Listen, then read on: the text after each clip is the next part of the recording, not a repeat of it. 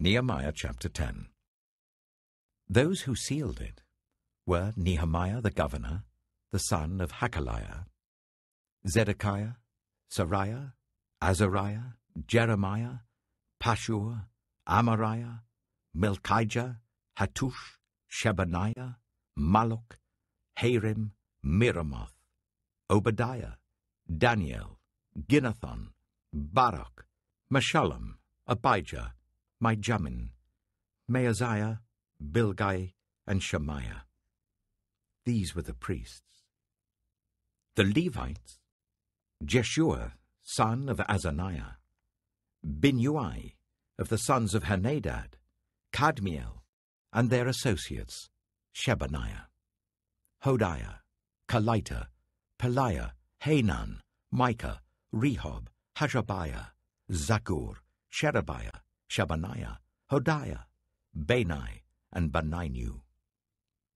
The leaders of the people, Parosh, Pahath-Moab, Elam, Zatu, Bani, Bunai, Azgad, Bebai, Adonijah, Bigvai, Adin, Eta, Hezekiah, Azur, Hodiah, Hashem, Bezai, Harif, Anathoth, Nebai, Magpiash, Meshullam, Hezer, Meshezabeel, Zadok, Jajua, Pelatiah, Hanan, Anaiah, Hoshea, Hananiah, Hashub, Halohesh, Pilha, Shobek, Rehum, Hajabna, Maaseiah, Ahiah, Hanan, Anan, Malluch, Harim, and Baana.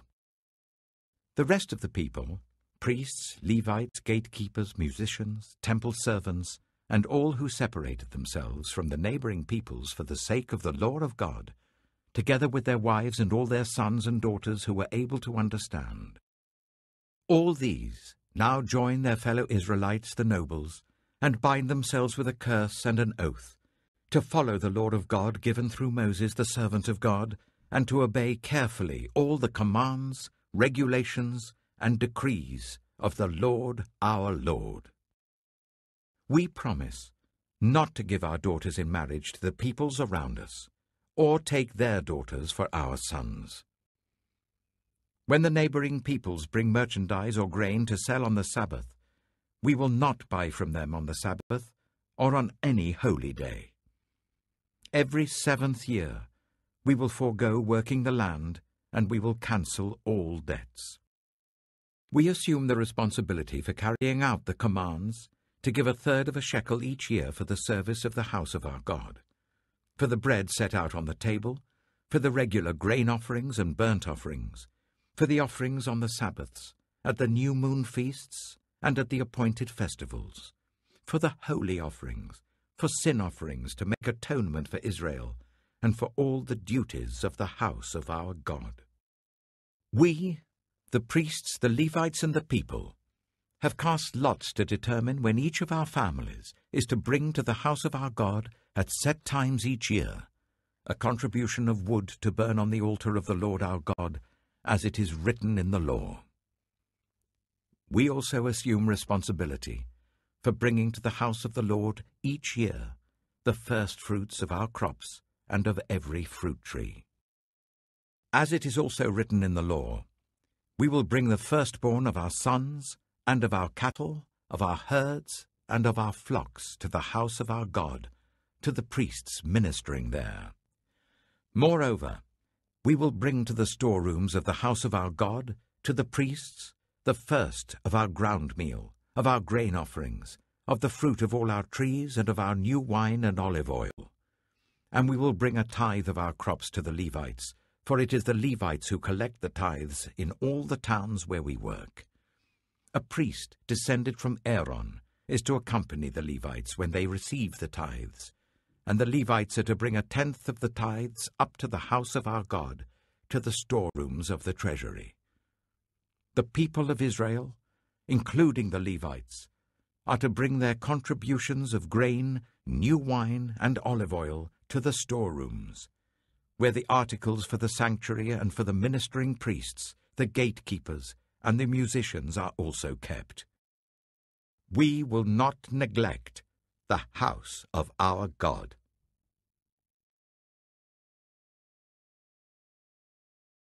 Nehemiah chapter 11. Now the leaders of the people settled in Jerusalem. The rest of the people cast lots to bring one out of every 10 of them to live in Jerusalem, the holy city, while the remaining 9 were to stay in their own towns. The people commended all who volunteered to live in Jerusalem. These are the provincial leaders who settled in Jerusalem. Now some Israelites, priests, Levites, temple servants, and descendants of Solomon's servants lived in the towns of Judah, each on their own property in the various towns, while other people from both Judah and Benjamin lived in Jerusalem. From the descendants of Judah, Attiah, son of Uzziah, the son of Zechariah, the son of Amariah, the son of Shephatiah, the son of Mahalalel, a descendant of Perez, and Maaseiah, son of Baruch, the son of Colhose, the son of Haziah, the son of Adiah, the son of Joiarib, the son of Zechariah, a descendant of Shelah. The descendants of Perez who lived in Jerusalem totaled 468 men of standing. From the descendants of Benjamin, Sallu, son of Meshullam, the son of Joed, the son of Pedaiah, the son of Koliah, the son of Maaseiah, the son of Ithiel, the son of Jeshiah, and his followers, Gabbai and Salai, 928 men. Joel, son of Zichri, was their chief officer, and Judah, son of Hasenuah, was over the new quarter of the city. From the priests, Jedaiah, the son of Joiarib, Jachin, Sariah, son of Hilkiah, the son of Meshullam, the son of Zadok, the son of Merioth, the son of Ahitub, the official in charge of the house of God, and their associates who carried on work for the temple, 822 men. Adiah, son of Jeroham, the son of Pelaliah, the son of Amzai, the son of Zechariah, the son of Pashur, the son of Malchijah, and his associates who were heads of families, 242 men. Amashai, son of Azarel, the son of Azai, the son of Meshillemoth, the son of Immer, and his associates who were men of standing, 128. Their chief officer was Zabdiel, son of Haggadolim. From the Levites, Shemaiah, son of Hashub, the son of Azrikam, the son of Hashabiah, the son of Bunai, Shabbatai and Jozabad, 2 of the heads of the Levites who had charge of the outside work of the house of God, Mattaniah, son of Micah, the son of Zabdi, the son of Asaph, the director, who led in thanksgiving and prayer, Bakbukiah, second among his associates, and Abda, son of Shammua, the son of Galal, the son of Jeduthun. The Levites in the holy city totaled 284. The gatekeepers, Akab, Talmon, and their associates who kept watch at the gates, 172 men.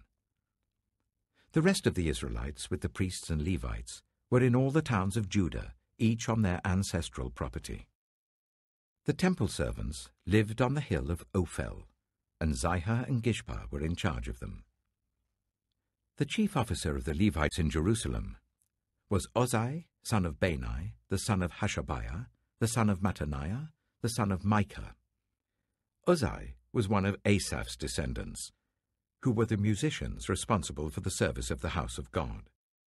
The musicians were under the king's orders, which regulated their daily activity. Petahiah, son of Meshezabeel, one of the descendants of Zerah, son of Judah, was the king's agent in all affairs relating to the people. As for the villages with their fields, some of the people of Judah lived in Kiriath Arba and its surrounding settlements, in Dibon and its settlements, in Jekabziel and its villages, in Jeshua, in Moleda, in Beth Pelet, in Hazar Shual, in Beersheba and its settlements, in Ziklag, in Makona and its settlements, in Enrimmon, in Zorah, in Jarmuth, Zanoah, Adullam and their villages, in Lachish and its fields, and Ezekah and its settlements. So they were living all the way from Beersheba to the valley of Hinnom. The descendants of the Benjaminites, from Geba, lived in Michmash, Ijah, Bethel and its settlements, in Anathoth, Nob and Ananiah, in Hazor, Ramah and Gittaim, in Hadid, Zeboim and Nebalat, in Lod and Ono, and in Jehoshim. Some of the divisions of the Levites of Judah settled in Benjamin. Nehemiah chapter 12. These were the priests and Levites who returned with Zerubbabel son of Shealtiel and with Joshua: Seraiah, Jeremiah, Ezra, Amariah, Malluch, Hattush, Shechaniah, Rehum, Meremoth, Idom, Ginnethon, Abijah, Mijamin, Moadiah, Bilgah, Shemaiah, Joiarib, Jediah, Sallu, Amok, Hilkiah, and Jediah. These were the leaders of the priests and their associates in the days of Joshua. The Levites were Jeshua, Binnui, Kadmiel, Sherebiah, Judah, and also Mattaniah, who together with his associates was in charge of the songs of thanksgiving. Bakbukiah and Onai, their associates, stood opposite them in the services. Joshua was the father of Joachim, Joachim the father of Eliashib, Eliashib the father of Joiada, Joiada the father of Jonathan, and Jonathan the father of Jaddua.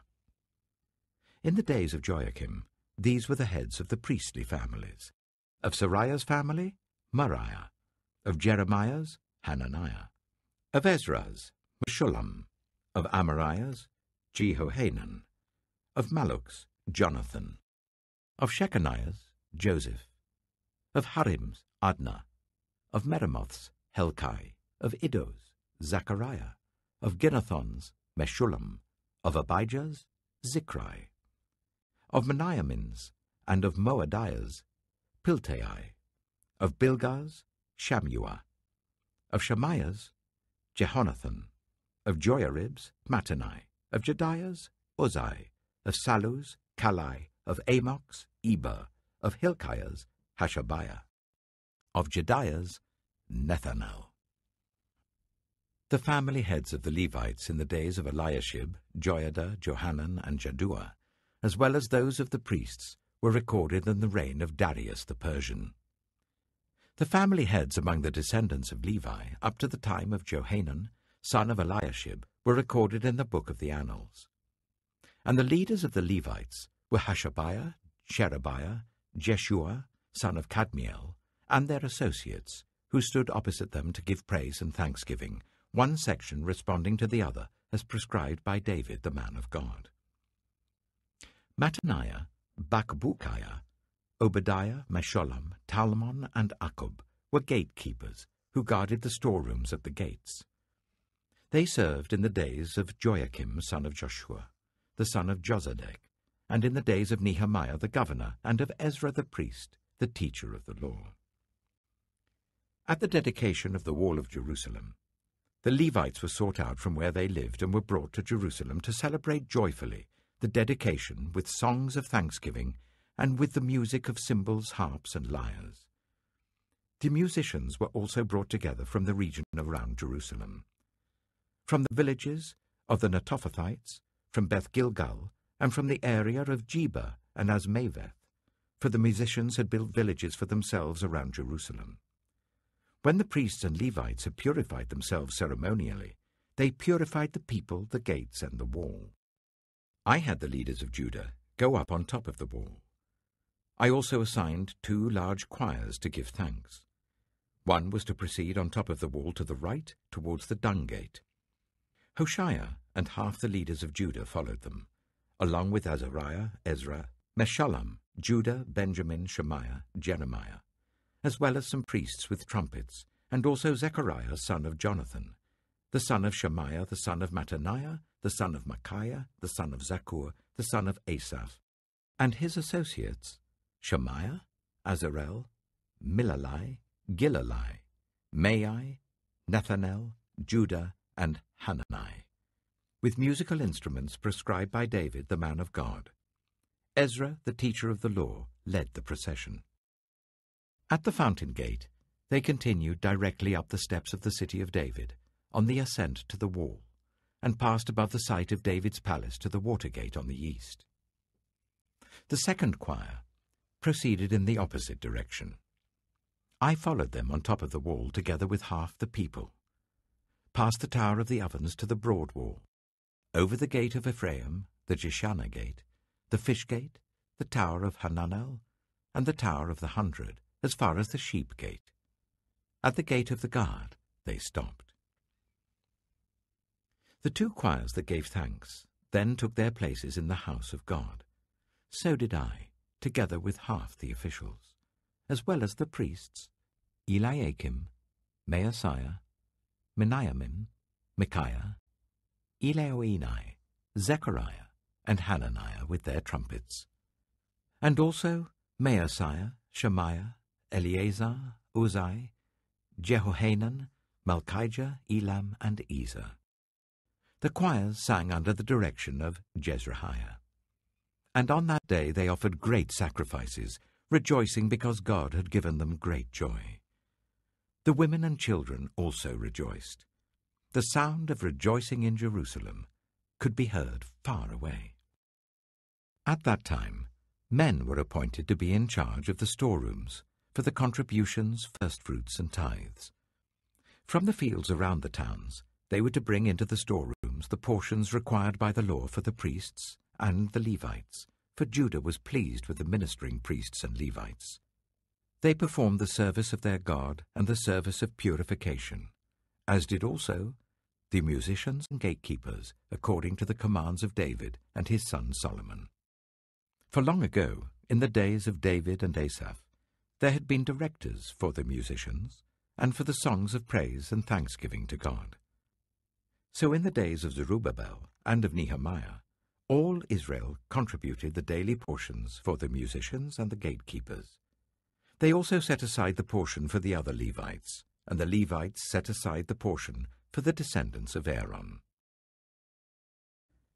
Romans chapter 2. You therefore have no excuse, you who pass judgment on someone else, for at whatever point you judge another, you are condemning yourself, because you who pass judgment do the same things. Now we know that God's judgment against those who do such things is based on truth.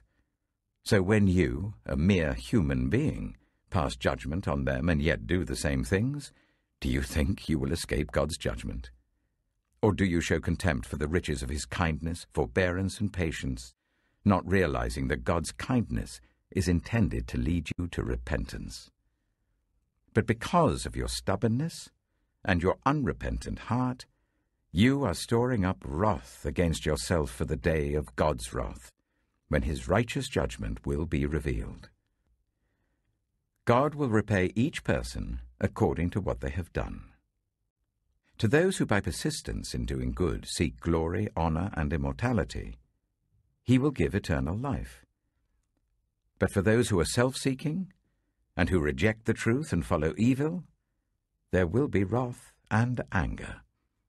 There will be trouble and distress for every human being who does evil, first for the Jew, then for the Gentile.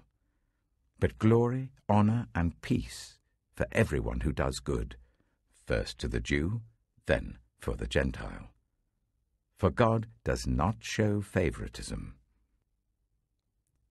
All who sin apart from the law will also perish apart from the law, and all who sin under the law will be judged by the law. For it is not those who hear the law who are righteous in God's sight, but it is those who obey the law who will be declared righteous. Indeed, when Gentiles who do not have the law do by nature things required by the law, they are a law for themselves, even though they do not have the law.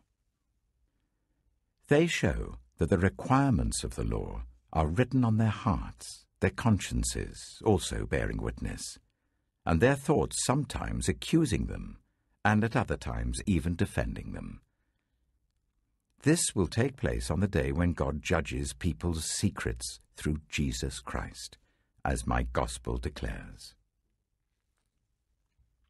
Now you, if you call yourself a Jew, if you rely on the law and boast in God, If you know his will and approve of what is superior because you are instructed by the law, if you are convinced that you are a guide for the blind, a light for those who are in the dark, an instructor of the foolish, a teacher of little children, because you have in the law the embodiment of knowledge and truth, you then, who teach others, do you not teach yourself?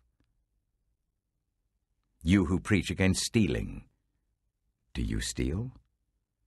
You who say that people should not commit adultery, do you commit adultery? You who abhor idols, do you rob temples? You who boast in the law, do you dishonor God by breaking the law? As it is written, God's name is blasphemed among the Gentiles because of you. Circumcision has value if you observe the law. But if you break the law, you have become as though you had not been circumcised. So then, if those who are not circumcised keep the law's requirements, will they not be regarded as though they were circumcised?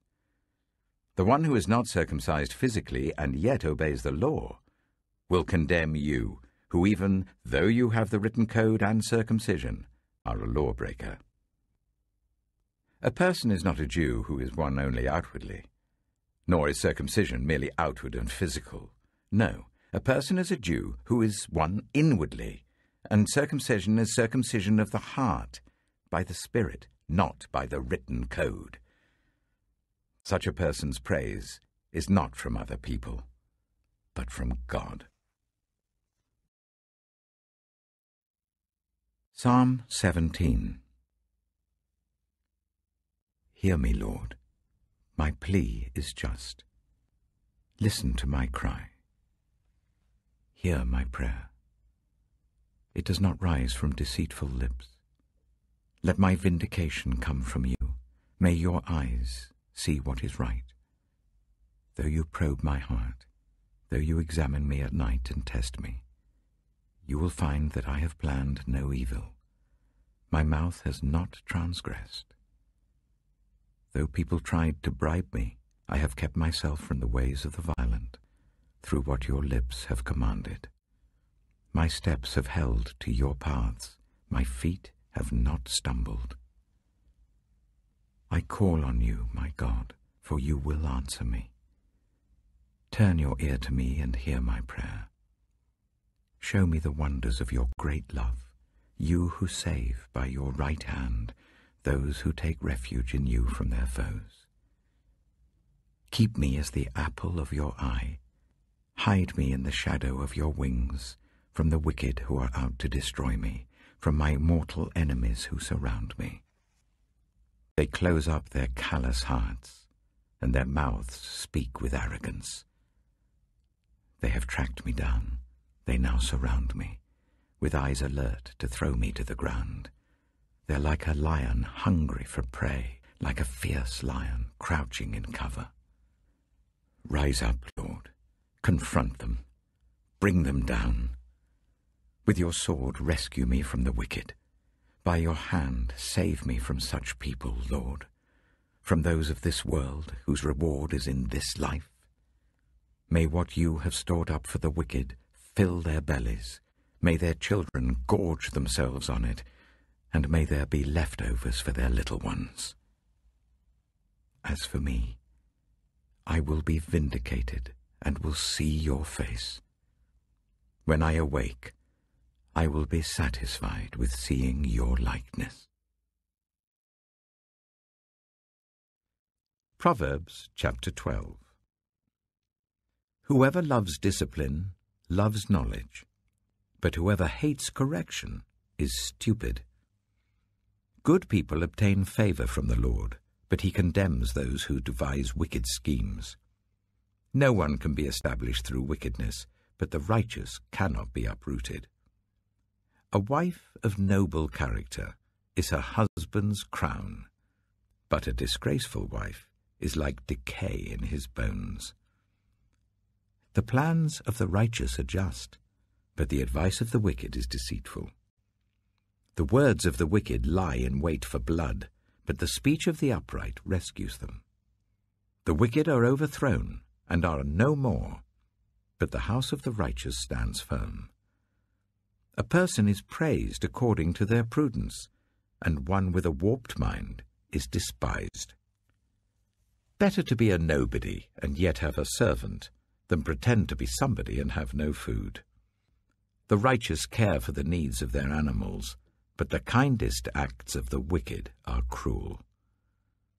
Those who work their land will have abundant food, but those who chase fantasies have no sense. The wicked desire the stronghold of evildoers, but the root of the righteous endures. Evildoers are trapped by their sinful talk, and so the innocent escape trouble. From the fruit of their lips people are filled with good things, and the work of their hands bring them reward. The way of fools seems right to them, but the wise listen to advice. Fools show their annoyance at once, but the prudent overlook an insult. An honest witness tells the truth, but a false witness tells lies. The words of the reckless pierce like swords, but the tongue of the wise brings healing. Truthful lips endure forever, but a lying tongue lasts only a moment. Deceit is in the hearts of those who plot evil, but those who promote peace have joy. No harm overtakes the righteous, but the wicked have their fill of trouble. The Lord detests lying lips, but he delights in people who are trustworthy. The prudent keep their knowledge to themselves, but a fool's heart blurts out folly. Diligent hands will rule, but laziness ends in forced labor. Anxiety weighs down the heart, but a kind word cheers it up. The righteous choose their friends carefully, but the way of the wicked leads them astray. The lazy do not roast any game, but the diligent feed on the riches of the hunt. In the way of righteousness there is life.